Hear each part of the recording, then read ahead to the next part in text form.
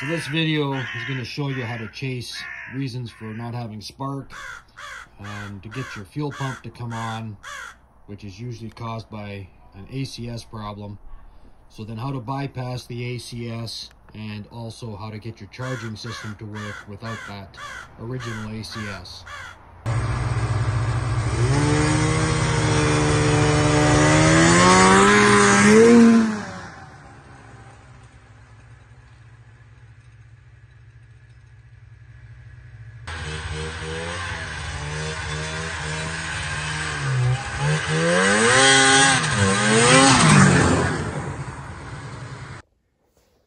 These are a couple of Polaris Indy 500 sleds. Both of them are 1993.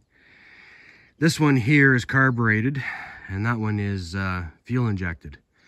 Now the carbureted one will start and run.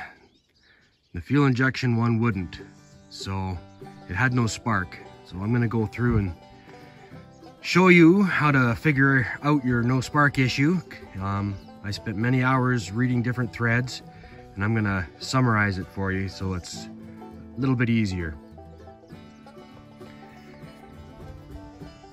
Well, I'm gonna start with the carbureted one because it's got fewer things in the way. Like there's no battery box or anything. So it makes it a little bit easier to show you some of the wiring. First thing that you probably did is you probably pulled out a spark plug and cranked it over to see if it sparked. So word of advice, make sure that your cable or your wire is screwed in tight inside. I spent probably 15 minutes or more before I realized that it wasn't connected inside. So that makes a big difference if you're looking for spark. So once you've confirmed you don't have any spark, the next thing you do is come down and unplug this black wire that runs to your coil pack. Now what that does is it eliminates your key or your kill switch as a source of killing your spark from your coil pack. So the thing is with the electronic fuel injection is when you unplug this, it will no longer read the RPM of the motor, and the fuel pump won't come on. So you won't hear the pump coming on anymore, but you're looking for spark. So we'll start with that, right? Now, once you've done that and verified you still don't have any spark, if that's what's happened, the next step would be to look at the wires coming out of your pulse coil. So in these ones, you unplug this, and what you're going to do is you can see the colors of the wires here. You got I think that's red and black and brown and white, and partially colorblind, so I think I'm right. Anyway, you're going to want to test on the motor side of those wires. And you're going to test the resistance between them. So it'll be this center hole, and then one of these other ones is your other wire, not the white one. So the resistance you're looking for is 163 ohms, and when I did it, I had 160 ohms. So I knew my pulse coil itself wasn't the coil itself was continuous. Then you're going to test between those wires and the block and see if maybe the wiring is grounded out to the block. And once you verified that there's no connection between each of those wires versus the block, then you can go forward and assume that your pulse coil is good. You could also, if you have someone to help you, you could get someone to pull it over while you're touching both of those wires with your voltmeter, and your voltmeter should jump around. You won't get a constant reading because you're getting pulses, but it should jump around. So that tells you it's creating a pulse. So the next step that I took was I disconnected, or not really disconnected, but I swung the exhaust out of the way. And then I pulled the battery box out. And on the back of the battery box,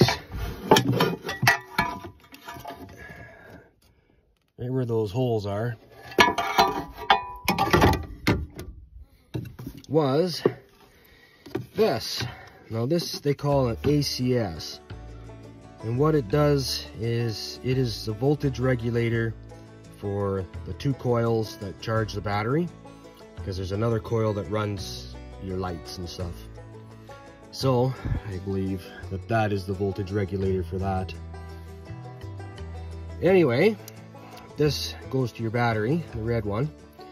These two come off the stators, and this one, it goes to this orange one here with the dots on it, and it powers up your computer. So, quick way to test to see if this is actually providing power is take your orange wire that runs into the harness and give it power. And when you do, you should hear your fuel pumps come on. They should pulse. And then when you pull, if everything else tested good, including your coil pack, you should get spark. Now, I'm going to put the values in for the coil pack. I believe it's you can test that with resistance as well, with an ohm meter. And I just swapped it between machines, and yes, it did indeed spark. So now, I've got this running. It'll run to the battery, to a toggle switch, and I'll be able to turn the computer off and on. I'm going to put a light on here so that it's a reminder that that switch is on, because I left it on overnight. So my battery's dead, but you know, that's how it goes. To bypass the ACS, I ran power from the battery up to this switch, and then it goes back and goes into the orange wire here, and that runs into the harness. So when I flip that switch, it wakes up the computer. I think it's important that I note that this switch, which turns on the computer, only needs to be turned on, and then you can turn it off again. What it does is it wakes up the computer for about 10 minutes. So if you've been running the machine and you turn it off, you should be able to start it up again within 10 minutes without having to turn that switch. Which is also why I want to put a light here, because I have the habit of turning things on and leaving them on. So now I'm going to replace this,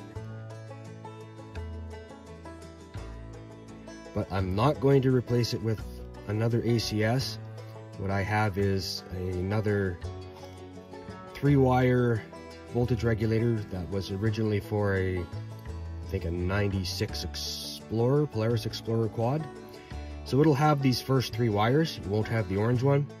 So essentially what I'm going to do is make sure that the system's charging, because when I tested it, my battery voltage doesn't change between running and not running. So I'm going to hook up the new one and then give it a shot. This is the voltage regulator that I'm going to put on, and you can see it's got the red and the 2 other wires, which is essentially the same as this one. So I'm just going to hook them up, so it'll be red, yellow, red, and then the yellow, white, I think, for the other one. I'm just going to hook them up like that. I don't think these two, the order matters. Maybe it does. I guess I'll find out when I start it.